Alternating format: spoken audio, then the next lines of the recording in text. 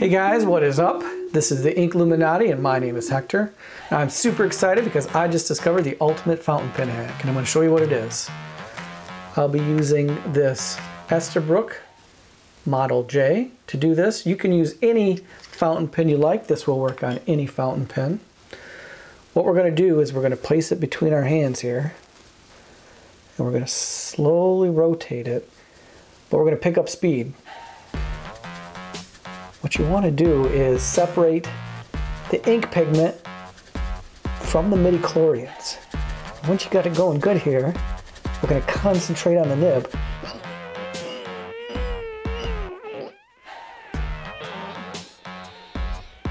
Oh man, I thought that was going to work. We'll try it again later. Thanks for watching.